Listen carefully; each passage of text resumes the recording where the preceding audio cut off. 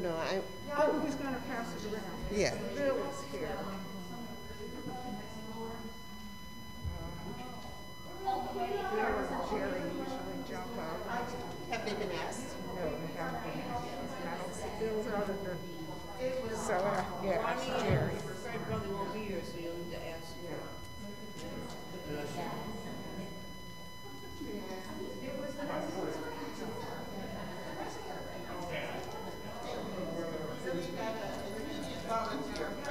Good.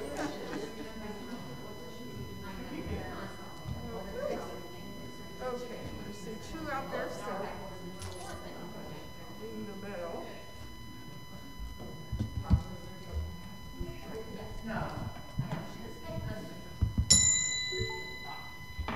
And we need to give Karina a second. Ma'am, you can take your mask off. Yeah, I can. Okay. Can you hear me?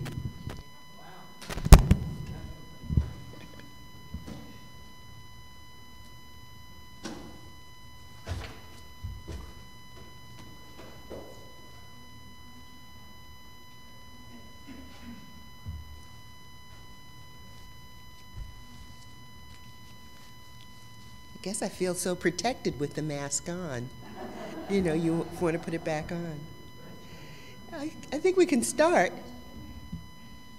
Good morning. Welcome to the Treasure Coast Unitarian Universalist congregation here in Stuart, Florida. Today is July 31st, 2022. Hard to believe that the summer is almost halfway over, that hot part. My name is Pam Corbin, and I'll be your worship associate today. We are a welcoming congregation. We welcome people of all gender identities, ethnicities, ages, and backgrounds. I'm going to ask you to look at your phone and see that you've turned it off. It won't ring unless you're a cop and you are needed for emergency services. It's wonderful to see all of our vaccinated members in the sanctuary, and we're on YouTube as well.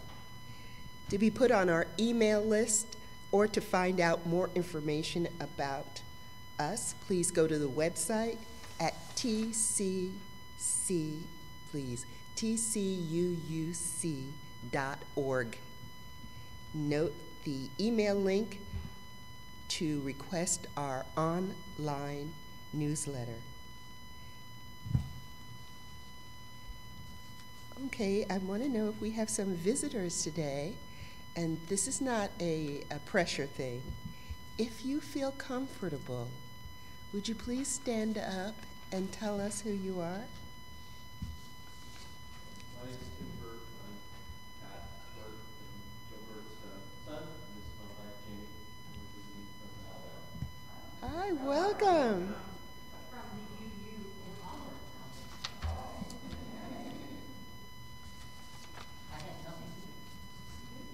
Hi, we have. I recently moved to the area from New Hampshire and wanted to check out the services here. Thank you. Thank you for coming. We have some announcements, and one of those is the infamous brown bag lunch.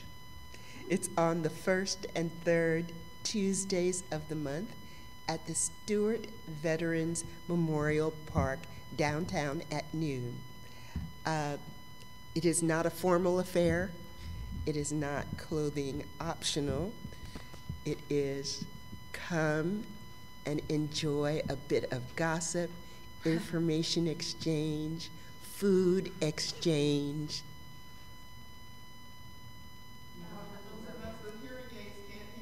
Oh, okay. Thank you for saying that. I'm going to speak up louder and tell me. Okay, so on the first and third Tuesdays of the month at the Stuart Veterans Memorial Park downtown, Stuart, we have our infamous brown bag lunch. And at Brown Bag Lunch, everybody brings their own food. It's not clothing optional. It's a lot of fun. And we sometimes exchange food. And we gossip and we talk about current events. And it is a fun time. Sometimes we're just saying to one another, this is the name of my doctor. This is what I do on this specific day. But it is an exchange of information, and we started this because during the lockdown, we missed one another, and I do miss you. We have a thank you, a big thank you to those who helped with the service. Jackie Robbins, okay? People mess up her name, so I'm going to make sure to say it right. She's not the baseball player, Jackie Robinson. Yes, right. But I think I've made that mistake once, and I want to apologize. But her name is Jackie Robbins, and we'd like to thank her for the music. We have our greeters. From time to time, we have a really handsome group of men that are the greeters. So if you were a greeter, would you please raise your hand so people can see who you are? See? There you go. We have some really good, handsome guys.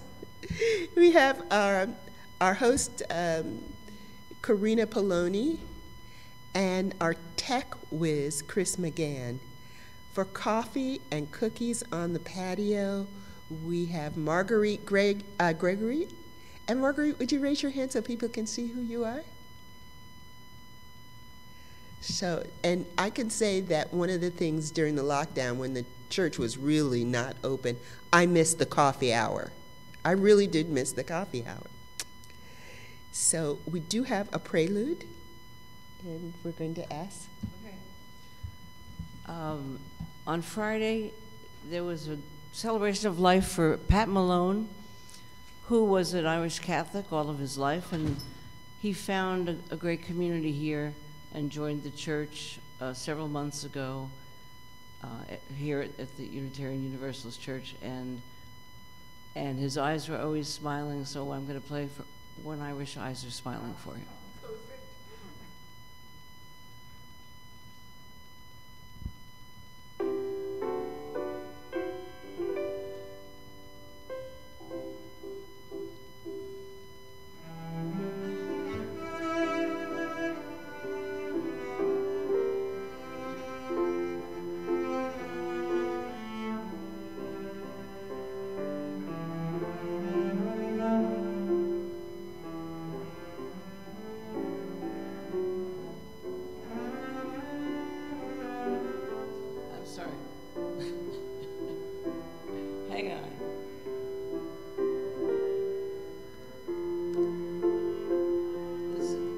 Excuse me a second.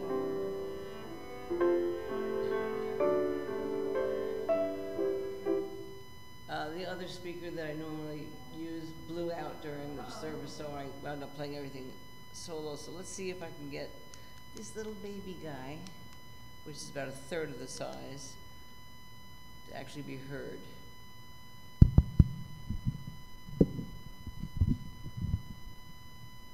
Otherwise, I'll just play the tune. Try one more time.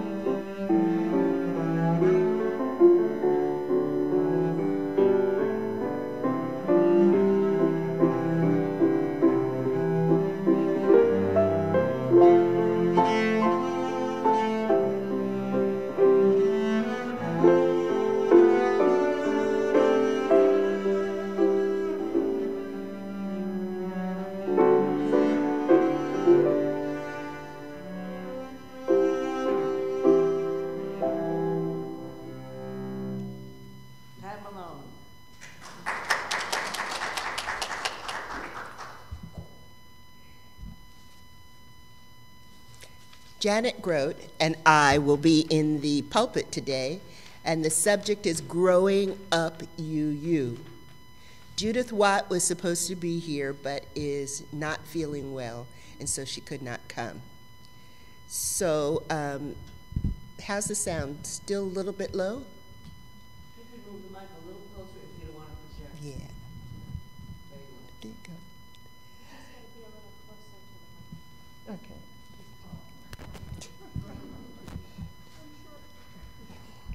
And that was Karina Poloni. So we'll need someone to light the chalice.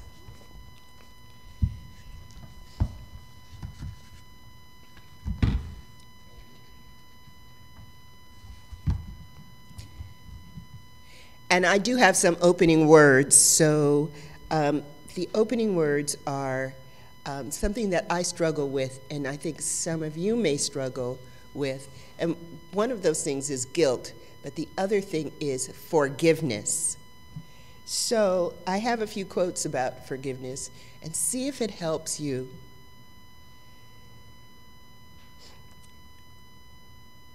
Forgive yourself for not knowing what you didn't know before you learned it. Forgiveness requires strength and the ability to see that its true benefit is for your own happiness. If someone stole from you, holding on to resentment won't bring your things back, but it will keep anger alive in your heart. If you were cheated on or deceived, holding on to anger won't make that person any more honest or undo anything that's been done. But it will keep a place in your heart imprisoned. Allowing past anger to exist in the present will damage or limit new relationships.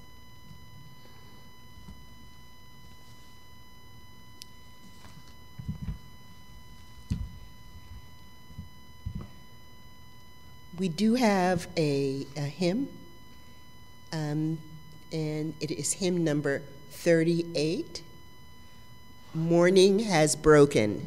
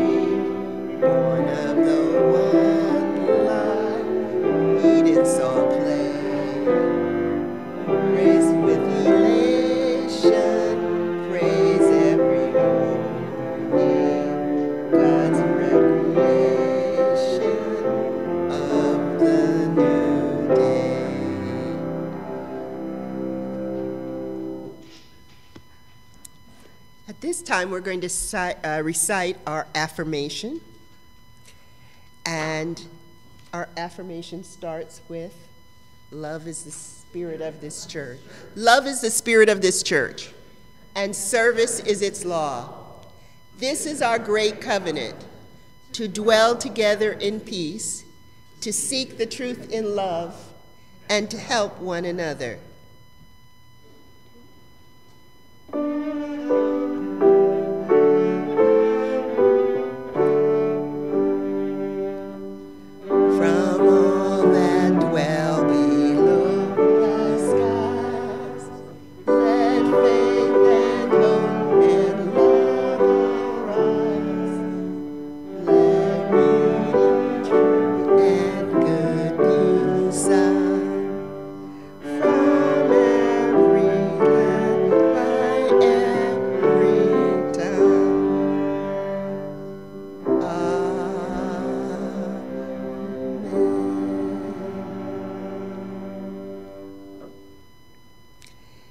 This is the wonderful part of our service, and we call it Joys and Sorrows. Please step up to the microphone and tell us your name first. Move a stone from the bowl. It's a symbol of the river of life. Then after you say your joy or your sorrow, you move the stone into the river. Try to keep it personal and brief, but I'm not going to put any pressure on you. And I really appreciate it when you tell what's going on in your life to the rest of us. I know it's personal, but I would like to hear it, and I am interested, and so are others. Do we have anybody here for joys and sorrows? Anybody that will start us off? Please come.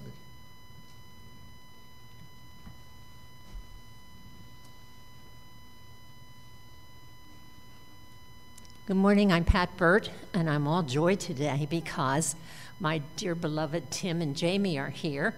And that not only is a wonderful thing just to have them here, but it also means that I'm getting to have my first vacation in 6 years.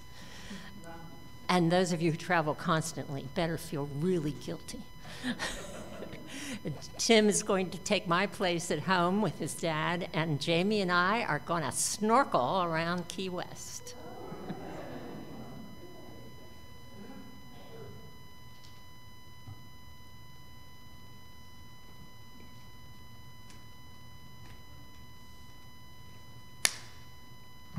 Hello, my name's Jackie Robbins, and I have a joy, which is that I have been mentoring a family, a really fine family, since the kids are, like this big, and now they're all taller than I am. And on Sunday, this coming Sunday at 3 p.m. at St. Mary's Episcopal Church, there will be a showcase of their talents. And, one kid is at Juilliard, 2 of them are down at Lynn University Conservatory of Music, and the 13-year-old is taking lessons, and I'll be playing with them.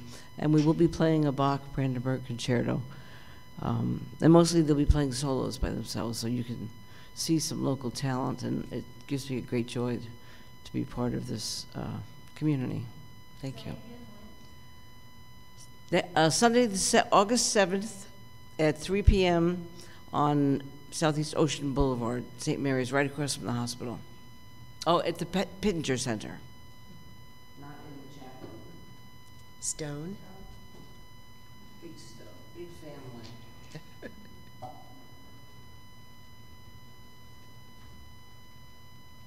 At first I thought maybe this was too trivial to come up about, but thinking about it, it is a real joy.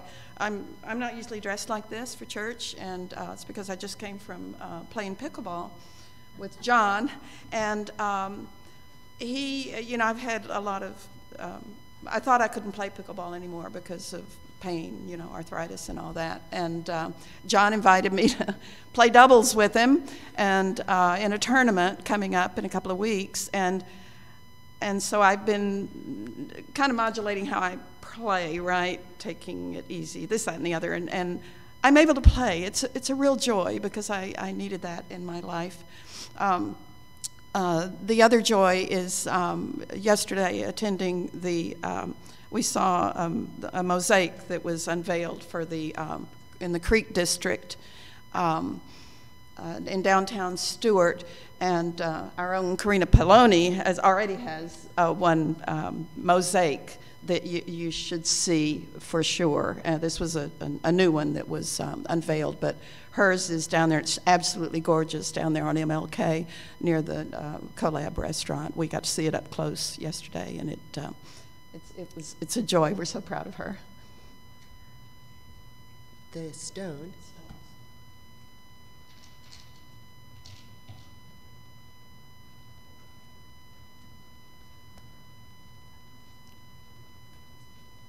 Hi, I'm Linda Shuey. I want to express great gratitude for being alive. We forget every day. Last week, Tuesday night, I've had atrial fib for years, and Tuesday night it was out of control. I kind of knew after 3 hours. and I went into the ER, and I have such gratitude to all health workers, especially when you know that they really care. I know they're getting paid for this. They had the whole ER full of people trying to get my heart rate to slow down. And I didn't really take it all that seriously until the ER doctor said, if your heart stops, do you want us to shock you? And I said, well, of course. Anyway, now I'm off to find an electrophysiologist, and maybe there is something they can do. They gave me some medication, which is making me very, very sick. So I guess it's just gratitude. We've all felt gratitude to the health workers we've seen in the last 2 years. But they are amazing to make a commitment to that kind of a career. Thank you. Stone.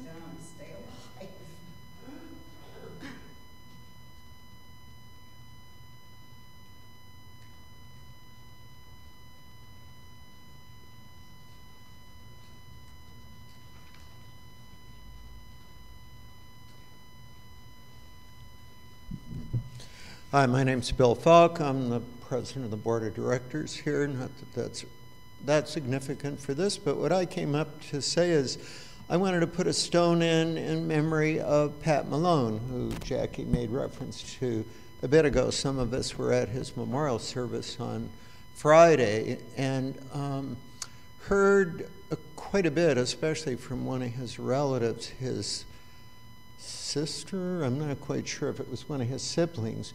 He was from a big Catholic family, Irish Catholic family, 12 siblings. I mean, this gives you a football team with one substitute, so, you know, pretty big.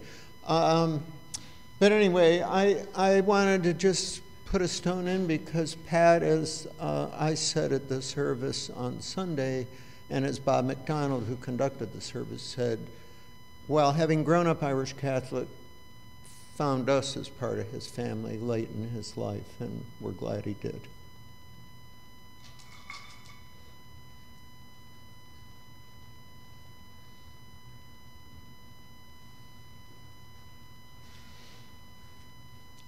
Janet? Is there anyone else who would like to share their joys or sorrows? For those of you who have, oh wait, one more.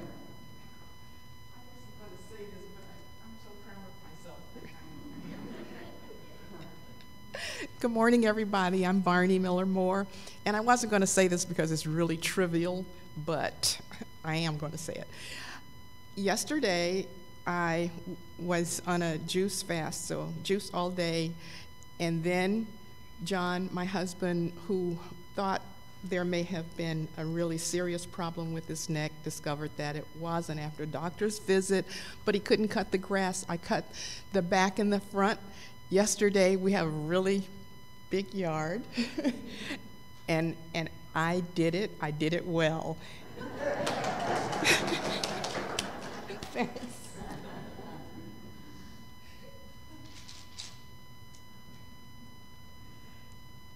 For those whose joys and sorrows are too private to share, know that our hearts are with you, and we're going to put a stone into the river for you. Now let's sing hymn number 123, Spirit of Life. We hum the first verse, and then we sing the second time through.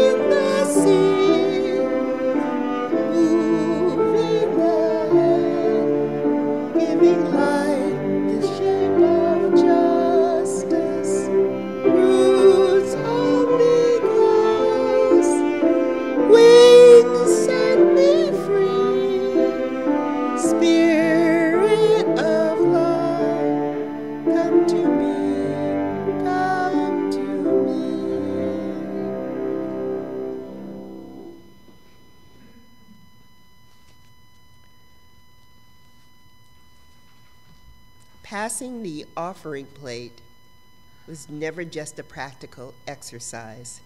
It has always been a ritual.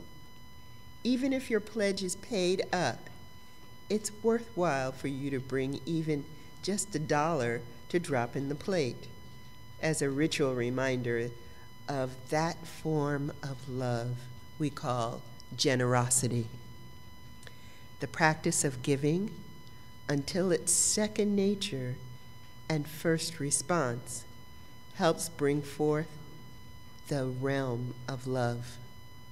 Could we have those people that we asked to pass the offering plates? Could we have those people come forward? This is a short Telemann piece. George Frederick Telemann.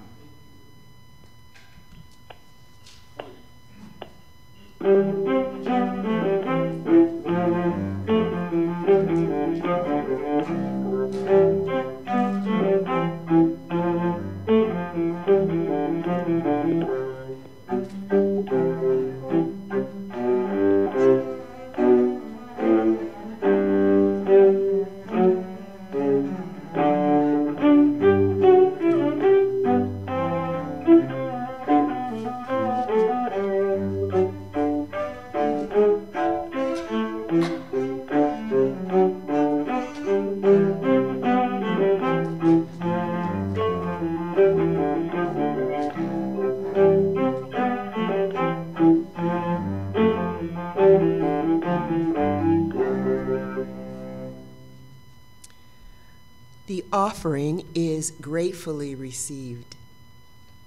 Thank you. And now we're going on to our sermon and speeches about growing up UU. And I guess I'm going first. So I've been told to keep it short, so I am going to keep it short. I am a Unitarian child because my parents brought me to the Unitarian Church. And I'll just give you a little bit of our background. We are, I came to the South Nassau Unitarian Church when I was 11. We were Lutheran before.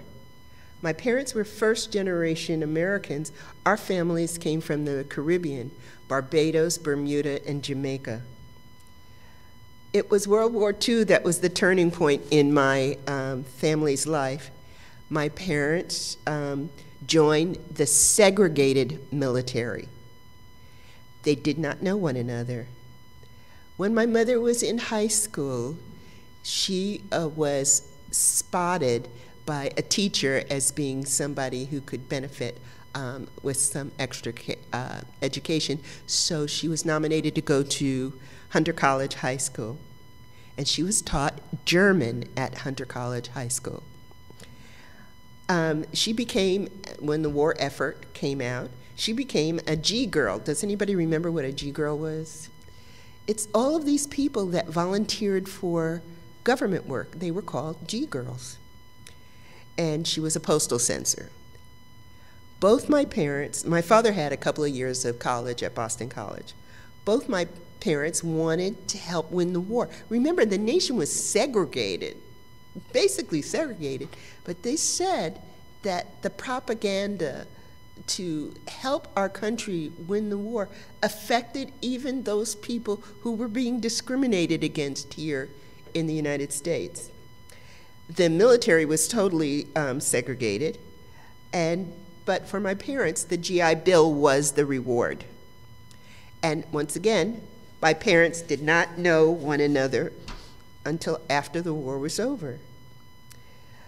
Church of the Brethren was their religion at the time, was my mother's religion, and it was very restrictive.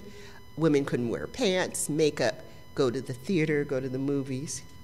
But schooling opened their eyes. They used that GI Bill to get ahead.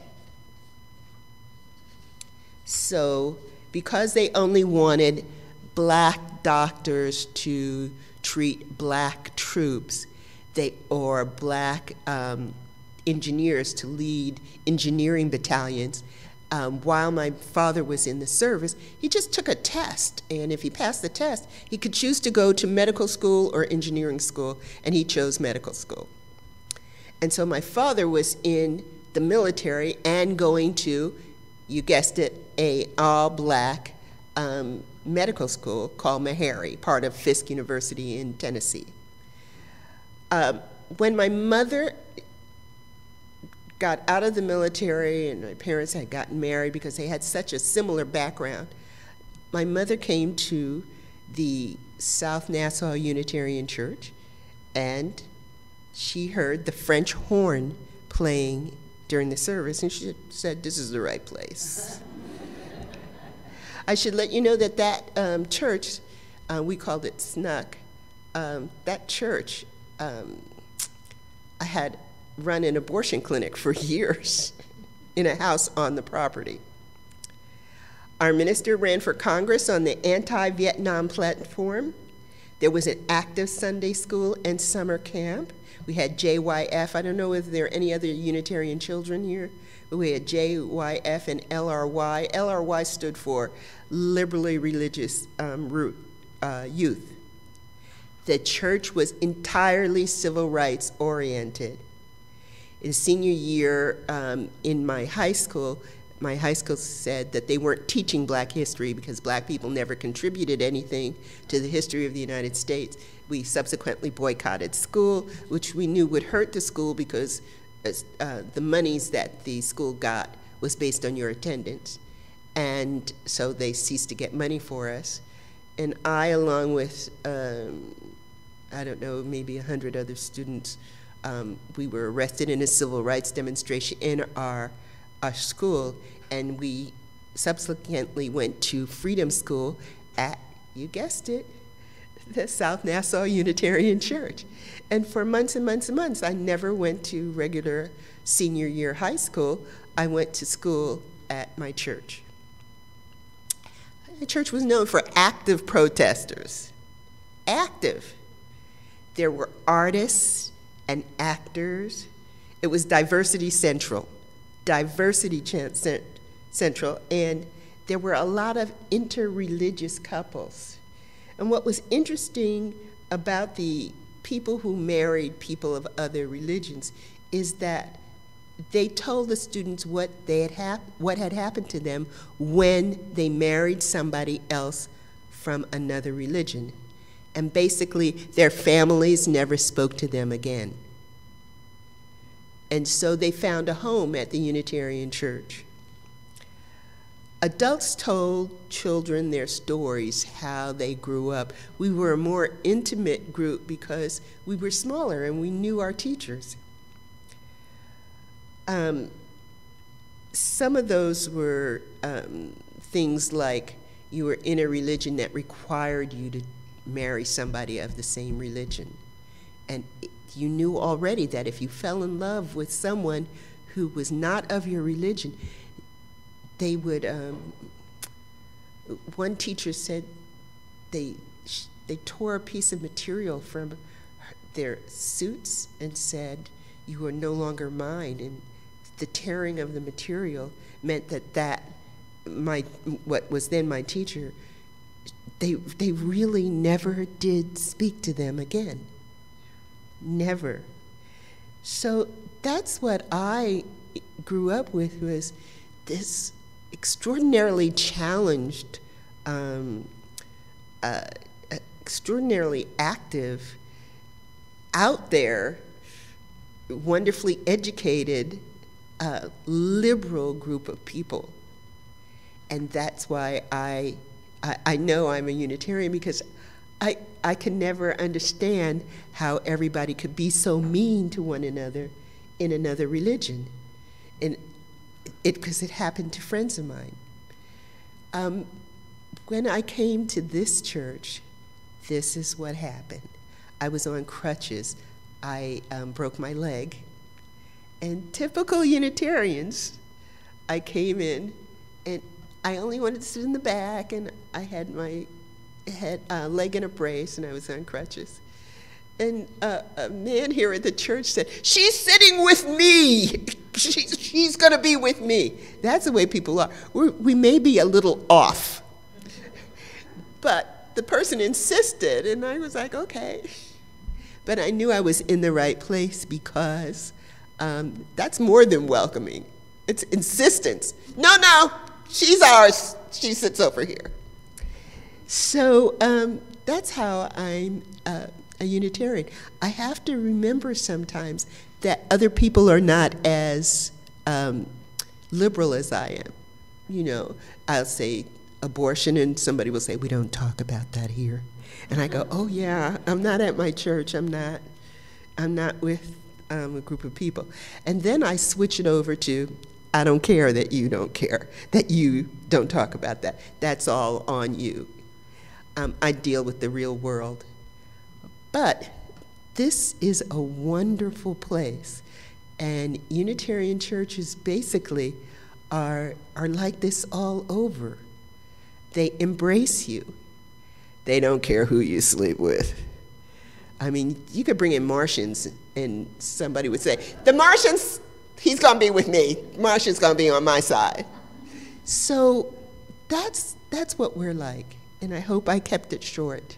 I was raised as a Unitarian Universalist.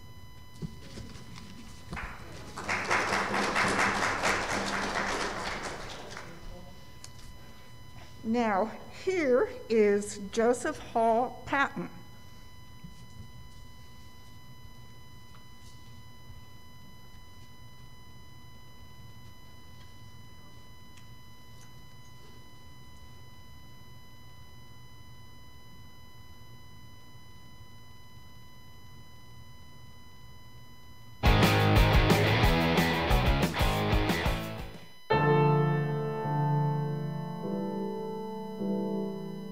Hey, Cypher here, and today I've got a weird one for you.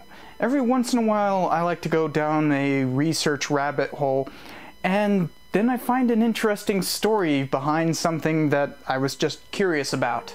It always starts with the same sort of question. Basically, why did something happen? And today I want to talk about one such hole I dug. Hey, wait a minute. Since when is Pismo Beach inside a cave?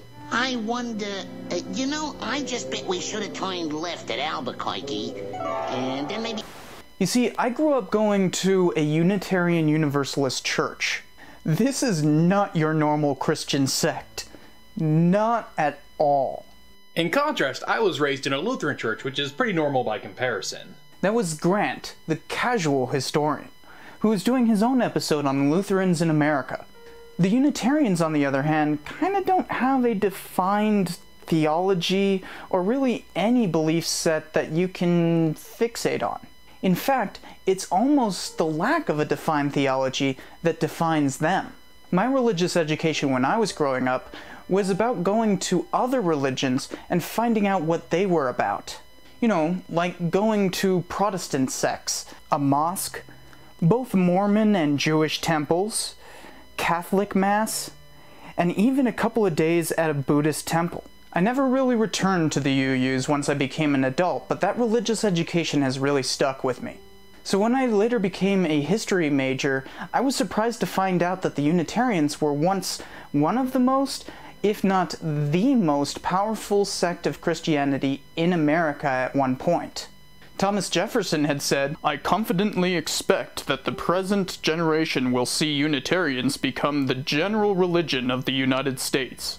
Almost a century later, a Unitarian minister was called the preacher who saved the nation.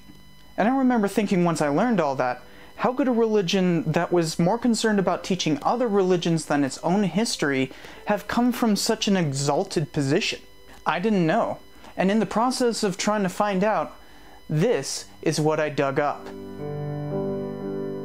Unitarian Universalism is very different from what it once was. Universalism was joined in 1961, well after Unitarians had fallen from the height of political power. So I'm mostly focusing on Unitarians here. Unitarianism was originally a form of Protestant Christianity that believed God and Christ were separate beings. Jesus Christ! What? Get the Escalade, we're out of here. This was in specific opposition to the primary theology of Christianity, where the Holy Trinity, the Father, Son, and the Holy Ghost, are seen as one thing. Through your Son, Jesus Christ, our Lord, who lives and reigns with you and the Holy Ghost. There is a long history of anti-Trinitarian thought, but until the Reformation, these beliefs were normally persecuted out of existence. Even Muhammad was opposed to the Trinity. He said, "Say not three, cease. It is better for you. Allah is only one God." But let's just skip to England in the 17th century, where Unitarians usually trace their lineage. John Biddle, who is often called the father of Unitarianism, died while imprisoned for his beliefs in 1662. Even though there were many before him, the infamy of the intolerance against him spread. His writings and beliefs became a movement. They were still persecuted by the Anglican Church, but it could not be stopped any longer. Even when the Toleration Act was passed in 1689, Unitarians were exempted. It wouldn't be until 1813 that Unitarian beliefs were allowed in Britain. Unitarians couldn't hold office, could be fined or imprisoned, and even have their congregations broken up by the police up until 1813. The belief was kept alive through secret movements in academia, as a kind of radical theology for more progressive thinking students and professors. They were not a coherent group, but Unitarians were sometimes Congregationalists, Arminians, and Arians. These dissenters wanted tolerance, and that became a key part of Unitarian theology. The New World colonies allowed for much more tolerance, and many English dissenters fled there. By the early 18th century, Unitarian preachers were easy to find. During the Great Awakening of the 1730s and 40s, they were opposed to the angry sermons given by New Light revivalists. Their liberal beliefs did not allow for blanket condemnations that the revivals of the Awakening fostered. The New Light preachers turned their condemnations to Unitarians. But instead of reacting badly, the Unitarian preachers said things like, "An enlightened mind, not raised affections, ought always to be the guide of those who call themselves men."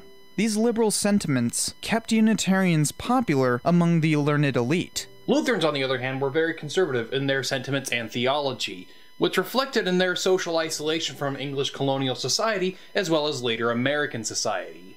Unlike the Lutherans, the Unitarians were still a disjointed group without a singular name. A kind of Renaissance man named Joseph Priestley came to America because of religious persecution in England. He was famous for many things, including the discovery of what he called dephlogisticated air, but we now know as oxygen, but that was just idle doodling. As he said, "My favorite pursuit is the propagation of Unitarian beliefs." He wrote a letter in 1774 proposing the term Unitarian be used for all these disparate groups. Many were not ready for institutionalization, and new religious movements were still affecting the American Unitarians. As movements like deism became popular in the Revolutionary period, I mean, look at the Hubble telescope. It's discovered untold wonders of a vast, unexplored universe, but not one picture of a guy with a beard sitting around on a cloud. I mean, what's he doing up there? people like Jefferson began to believe in a form of Unitarianism. Not to be outdone by the likes of Jefferson, Adams was a practicing Unitarian, along with his son. In fact, we've had 4 Unitarian presidents. While there was a lot of rumbling about Unitarians because of such affiliations, the church was not yet the most influential one in America. But the beginning of the 19th century would change that. Harvard was originally founded as a seminary school. It was also the foremost college in the United States, even then. Though it had branched out from that original purpose, the Divinity School remained its most powerful institution. In 1805, Unitarians captured Harvard with the election of Henry Ware, making the school heavily Unitarian. This caused some folks to flee the Divinity School and found their own Calvinist schools. With Harvard captured, the top seminary in America was under the control of Unitarians. Soon, many other seminaries would follow. You have to remember, religion dictated many colleges at the time. Ware kept Harvard non-denominational, as was part of the whole liberal sentiment of Unitarianism, but the influence was obvious and very strong. It came to the point that the entire Unitarian faith was openly debated throughout the country. These debates became known as the Unitarian controversy. It was such a big thing at the time that most of Boston churches were Unitarian. When the Second Great Awakening began, Unitarians didn't involve themselves, and were often seen as an alternative to all the revivalism, basically because of the whole rational liberalism that defined their faith. So they became increasingly prominent even while debating their own principles. A good example of this was a Harvard alumni named William Ellery Channing. He basically defined what it was to be a Unitarian for generations, which led to the creation of the American Unitarian Association in 1825. He refused to join, but the leadership of the new organization followed his word closely. The AUA was also extremely political. It pushed for the abolition of slavery and women's suffrage by the 1850s. This caused much trouble with the older clergy like Channing, since they didn't think an organized body of Unitarians should wield such power. This was difficult enough, but there was another shakeup brewing in Harvard. A Unitarian named Ralph Waldo Emerson published an essay called Nature in 1836. He said, "The happiest man is he who learns from nature the lesson of worship." With that, he blatantly stepped from the church to found his own group called Transcendentalists. This is essentially a philosophy more than a theology. Its name is a reference to Kant. Yes, that's right, Kant. That's how you pronounce it. Not Kant, not Kant, not Jones, but Kant. It's a German name, and I'm quite happy to sit here in silence until you're mature enough to get over it. The whole idea is similar to the cynical virtue of happiness. But instead of mere happiness, it is meaning that one derives from nature. Transcendentalism led to some of the greatest American literature of the time, including Walden from Henry David Thoreau. It was the first truly American philosophy, which Emerson declared just that when he said, "We will walk on our own feet, we will work with our own hands, we will speak our own minds. Then shall man be no longer a name for pity, for doubt, and for sensual indulgence. The dread of man and the love of man shall be a wall of defense and a wreath of joy around all. A nation of men will for the first time exist because each believes himself inspired by the divine soul, which also inspires all men." Despite Emerson calling the church the corpse-cold Unitarianism of Harvard College and Brattle Street, the movement was intrinsically linked with Unitarianism. Most of the people who attended the Transcendental Club remained Unitarians, but this infused a dangerous ideology into Unitarian theology. This spiritualism would lie in wait, eroding from within the cohesion Unitarians had just achieved.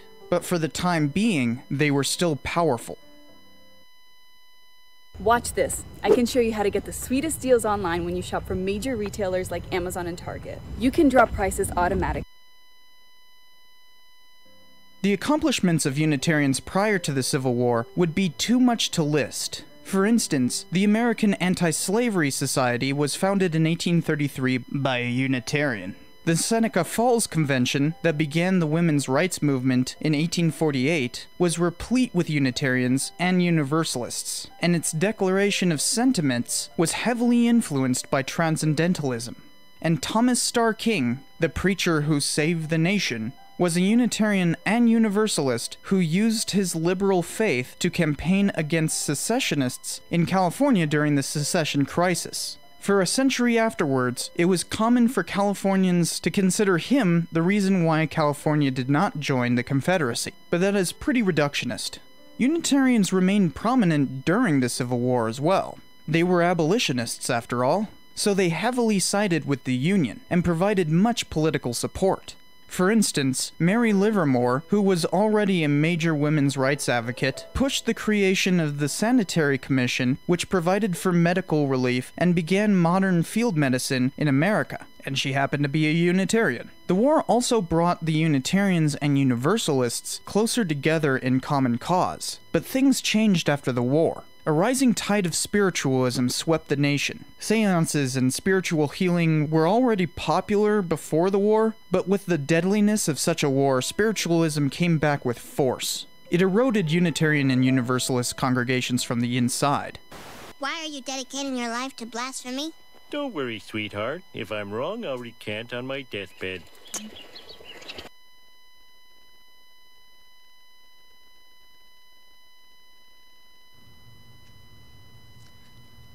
cut that a little bit short, but I hope you enjoyed it. Had to find a substitute for Judith.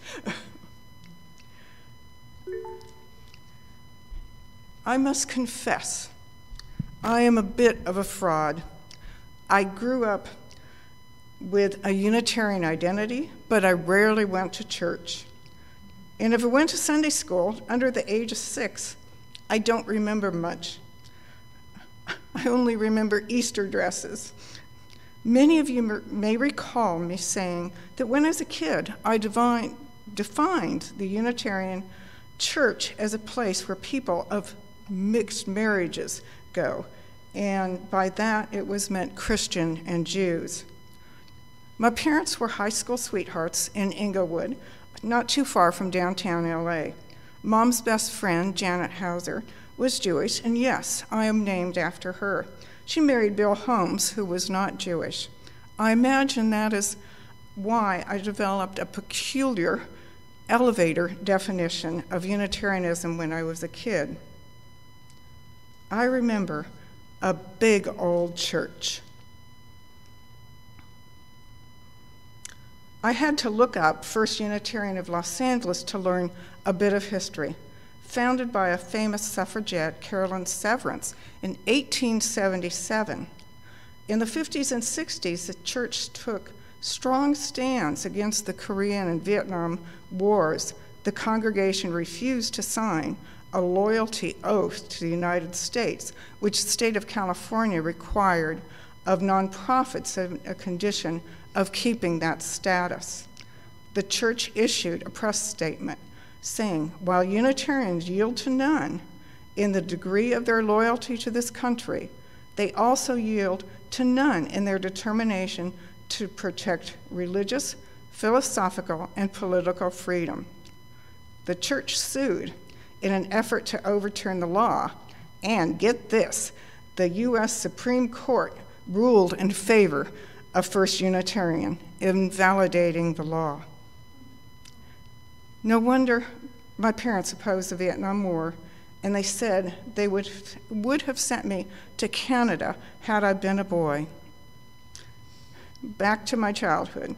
When I was 2 years old, my mom declared that she was a Unitarian and dragged Dad along. I think her mother, to whom I was very close, had some Universalist roots, but all I remember is an odd mystical spiritual take on the Bible. She said, if you need an answer, just open to a random page and the answer will be there. Mom's dad, to whom I was also close, defined himself as an atheist. He read Thoreau, Emerson, and Confucius.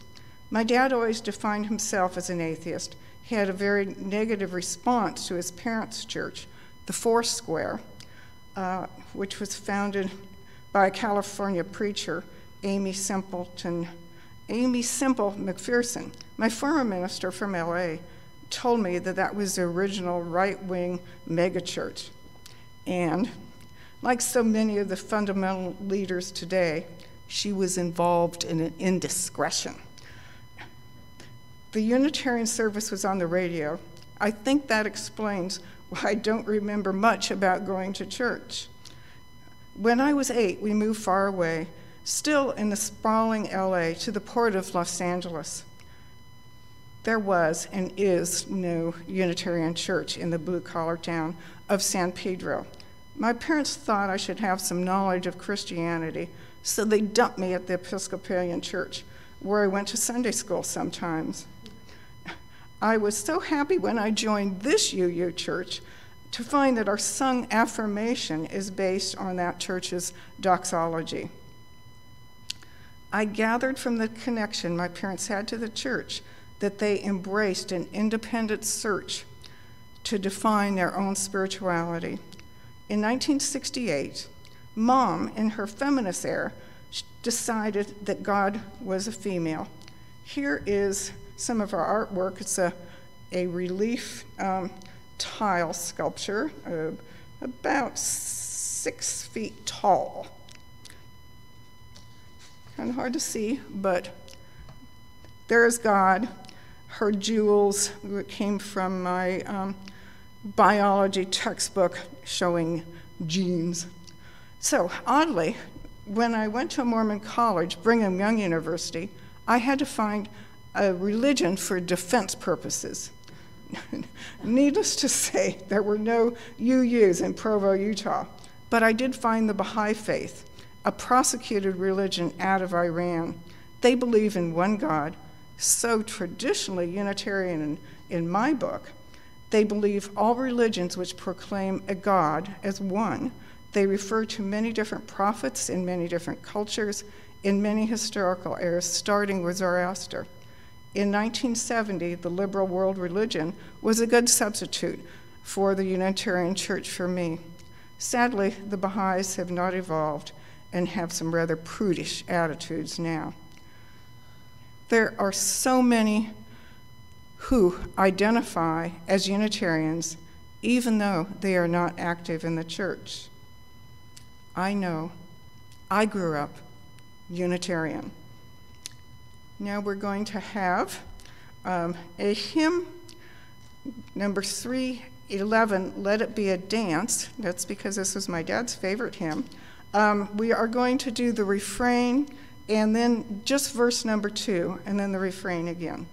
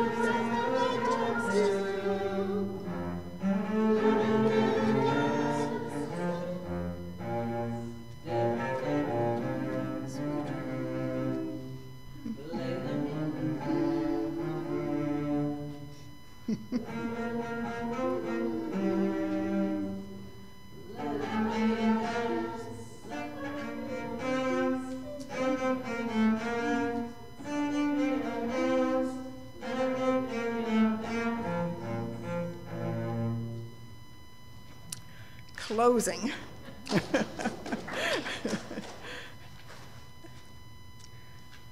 Blessed is the path on which you travel. Blessed is the body that carries you upon it. Blessed is your heart that has heard the call. Blessed is your mind that discerns the way. Blessed is the gift that you receive by going. Truly blessed is the gift that you become on this journey. May you go forth in peace. Since this is such an egalitarian church, I'd like to give you a choice of either a great American composer, Scott Joplin, or Johann Sebastian Bach. All right. Okay, here's a ragtime dance that I put together this morning with my bleary eyes. All right, here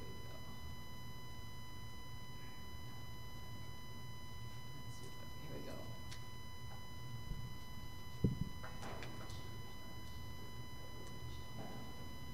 Here we go. 2, 3.